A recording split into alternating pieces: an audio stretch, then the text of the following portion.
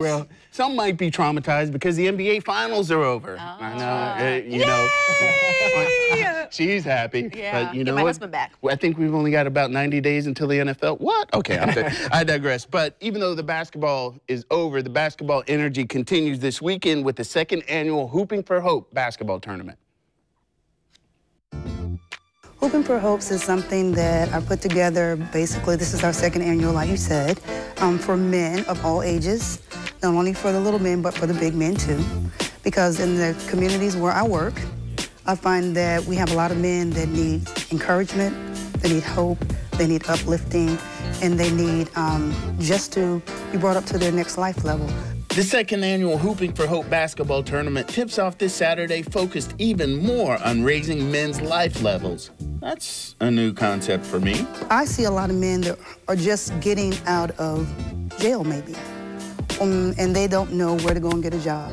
They don't know how to expunge their record. They don't know how to do that kind of stuff. They don't know where to find another man they can confide in about what has happened in their life. So the next life level is getting him employed, maybe getting his record expunged, maybe helping him with his family to knit his family back together. The tournament is obviously more than basketball. Its primary focus, stir up conversation for men, by men. Their lives, what their expectations are, what their dreams are. Some of them just don't know how to get to their next life level. So what we're doing is bringing in men who can possibly help them. So I'm asking ministries, law enforcement, and as you can see, basketball teams to come out and to help us with this effort. Returning champions South Coast Fire embraced raising life levels before even playing in last year's tournament. And what we do is we have a gamut of players' ages.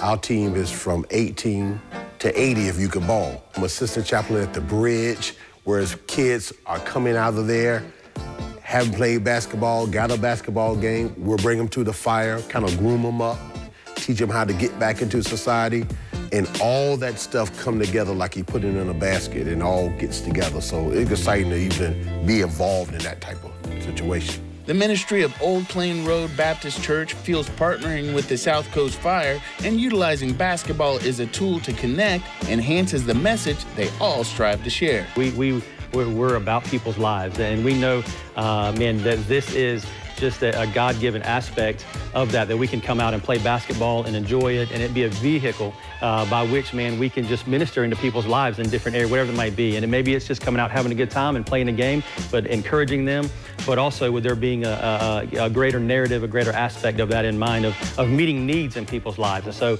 and we see fruits of that, and that does happen down the line, and this is kind of a doorway to that. Coach Pons says he gets life watching the kids experience the tournament atmosphere. Well, the exciting part is to see the kids come out and then see their eyes light up when you see ball players out there interacting with the kids running the balls down. Everyone is invited to attend the tournament, but Helen really wants men to come out and share. Men can take this further than I can ever take it, because men can pour into the lives of other men. I can only tell them what to do so far, but when there's a man that can help another man get to his next life level, he may not know how to get there, but another man can tell him how to get there. He can pour into his life. He can tell him some things that he needs to know that I can't do. So it is very important for men to participate and to come out and to do this. I believe on the northwest side of Jacksonville, we need that more than anything. Around Jacksonville, certainly, but northwest side of Jacksonville is where I work and where I see the most need. So it is very important that they come out and wrap their arms around these young men. I'm Rance Adams for River City Live. So this is a great event, for a great message for dads to get out, and all men, you know, just get out and have a conversation. So it's Saturday.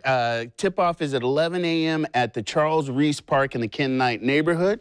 So the team registration is closed, but if you want to go out and have a positive experience and have some good man talk, that's the place to be. There's something about when dad talks, you know? I mean, I can talk to him blue in the face, and I'm like, I'm telling your daddy. And then it kind of changes a little bit. So, I mean, it's good. And a lot of families don't have men in the household, so got to rally behind them. Absolutely. All the information will be on our website, rivercitylivetv.com, so you can go there. Stick around. More to come right after this.